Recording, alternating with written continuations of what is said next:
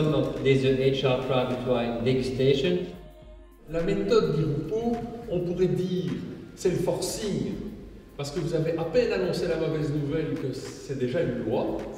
Et puis, la méthode d'Irupo, c'est corriger après, rectifier le tir par des nouvelles lois. Donc je dirais, c'est assez frappant et c'est assez nouveau comme méthode de travail.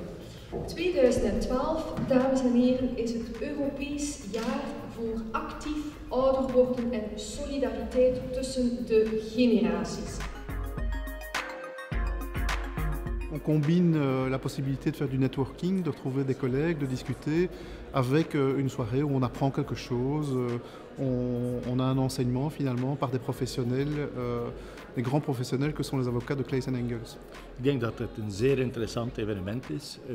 Het houdt ons allemaal op de hoogte van de meest recente ontwikkelingen die in België plaatsvinden. En dit is wel een zeer actueel thema natuurlijk, de vergrijzing.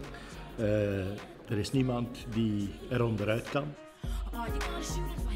Ce qui m'a marqué, c'est que le droit social devient de plus en plus complexe. Les mesures qui sont prises par le gouvernement s'ajoutent les unes aux autres. Et c'est un imbroglio de lois auquel on est confronté. Les bureaux d'avocats spécialisés eux-mêmes ne s'y retrouvent plus. Alors que dire pour les pauvres HR managers? Ik ben niet gechoqueerd. Het is een thema dat reeds lang op de maatschappelijke discussietafel ligt.